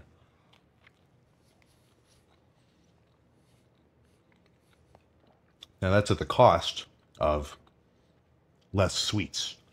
You know I'm a fucking maniac for sweet treats and, you know, kids cereal and whatever else. But if it's not conducive with making gains, you know, I think that kind of explains itself there. So plan now, get all my stuff packed up for later, hit back, and then we'll see where we go from there. But I'll get into a little bit more depth with these as time progresses. What I feel like maybe I'm kind of small-minded, but I mean, all these videos are usually just drive to the car, lift, come back, and then the occasional full day of eating. So you tell me, if you don't want me to do a full binging with Babish, whatever, you gotta remember, I'm not making these videos just for fun. I'm making them because you guys watch them. So, you know, give me feedback, whatever you want to see. Except for, like, you know, getting oiled up at a TikTok Riz party. I'm all ears. But I'm going to sit down, enjoy this, play on my phone for a little bit. Diet is going quite well. I can't wait to see myself in a fucking month and a half. So, I will catch you next time. Here we are. The final meal of the day. Let's let me kind of run you through the process. So this is the best way that I know how to make a steak. Be it a fancy pants fillet, a flank, a top round, a ribeye. It really doesn't matter. Any kind, right? You gotta buy a sous vide, things like $80. Put this raw steak, you don't have to season it or anything, into a Ziploc bag. You know, look it up, make sure that whichever bag you're using is sous vide safe. You know, because you are kind of cooking something in plastic. It's got to be something that's not going to totally leach too many microplastics. I mean, you probably already have 1 million particles per liter floating around your bloodstream anyway. But make sure you're using, I mean, any branded Ziploc. It's probably fine. Worth looking up though. You know, but whatever. 130 degrees. I was doing 127.5. Little low, but more than enough, right? If you ask your dad what he likes his steak cooked to, and he sticks a meat thermometer into it when he goes on the grill to check if it's done, he's usually looking for about 130, right? So the logic with the sous vide is you cook it in its entirety, so it's all perfectly cooked, right? It's all perfectly pink. But there's no sear, there's no crust, there's no nothing kind of fancy. Like when I pulled that shit out of the bag, it just looked like a gray fucking mess. But the basic premise is step 1, take it out of the bag, straight onto a paper towel, pat dry, salt, pepper, hot pan, avocado oil so it doesn't smoke up my kitchen too bad. If you try to get olive oil ripping hot, yeah, guess what? 5 minutes later, you're going to have the smoke alarms just freaking out. But only 1 minute on either side, pretty much as hot as you can go. And that's it. You know, there's no trick to it. And as shown, right, perfectly done. Perfectly fucking done. So this is going to pair quite nicely with a rather large cup of all my vitamins. I'm talking calcium, multivitamin, my fish oil. I've been doing the creatine capsules instead of the creatine powder, just because I'm already taking a whole mouthful of fucking vitamins at the end of the day anyway. What's four, you know, little things of creatine, right? You know, it's not too much. So this is the sucky part. This is the cool part. I'll do the nasty part first.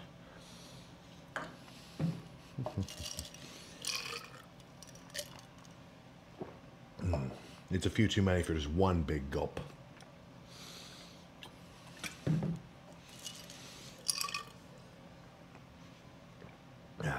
You know, so when it comes to the vitamins, though, you should be a little tricky about it. Like, you should look up. I mean, there's a million fucking lists online and YouTube videos. Just best vitamins to take for bodybuilding, for muscle building. It'll give you a solid list. Now, be a little bit cautious, because some of them are just going to be a waste of money. Because a lot of the times these vitamins are, you know, if you look at the labels, it's like, oh, 2,000% of your daily recommended allowance of magnesium. The reason that there's so much is because it's not like insanely bioavailable in the forms of these kind of vitamin concentrates, you know. So magnesium citrate might be a bit more absorbent than magnesium. I don't know what the other kind is, you know, whatever. Like anybody who's really maximizing their magnesium intake, they do it as a cream, you know. And the B12, like the B12 complex, that's in the cupboard too. You know, guys are doing B12 injections to get the maximum fucking absorption. So I'm not so crazy that I'm gonna be doing that every day. But, you know, I do make sure I hit everything. I got some carnitine in there. I got some NAC, a couple of other sort of, you know, organ support type shit. Which, if you're the guy who needs that, all right, that should be something you're doing, you know. The last thing you want to do is be stressing out your internal organs. Fast forward 10 years and say, ooh, I better start worrying about my health.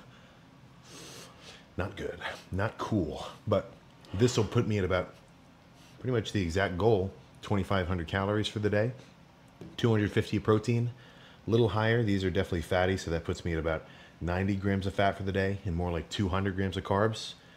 I don't have my phone right on me, but that's what I want, you know? Next few days, maybe a week, maybe less, I don't know. I might just start the bulk on a fucking whim, but I am this lean pretty rarely, so that's kind of making me say, just do one more week, get a little bit extra lean, a little extra cool looking, a little extra veiny, and then start bulking up, you know. But as soon as the bulk starts, there's no chance it's going to end until we're in the upper triple digits. I'm talking 280. I'm talking 300. All right. Maybe not 300. Maybe not exactly 300. But honestly, I'm being a little irresponsible right now because I was hungry. I was still going to shower. I probably should have showered first and then eat my last meal, because it is much easier to go to bed right after eating your last meal than it is to eat your last meal, shower, fucking, you know, play on your phone, do whatever. And then 2 hours passed since you had your last meal, and now it's time for you to go to bed. I mean, you're just asking for trouble, you know? I know that there's some popsicles in the freezer. I know that there's some fucking treats in there and some little, like, chocolate candies in the cupboard. So it's always in my best interest, at least from my kind of training diet experience, to try to make the last meal of the day as close to bedtime as possible. I've never noticed any problems with, like, my digestion or, like, it upsetting my sleep. You know, now I'm kind of tracking. It's kind of cool if you get a fucking sort of Fitbit style thing. It'll show you when you're, like, in REM and when you're in deep sleep or whatever else. Like, I haven't noticed any problems. But if that's you, if you can't sleep on a full stomach, then I guess you're kind of screwed. So plan is, sit here, enjoy, find my phone, play on it, watch a couple videos or something, go to bed and repeat. Hour cardio in the morning, really going to lock it in this last week, do a little bit of extra cardio for the finishing touches of the diet, and then open the floodgates calorie-wise. Get used to this kitchen. We're going to be in here a lot. I'm talking meal prep. I'm talking rice cooker. I'm talking potatoes in the oven, like a whole tray of them. You know, we're getting serious with this bulk. Best bulk so far, title to be determined. But that's all I got for the day. I'll see you tomorrow for chest. I'm already excited.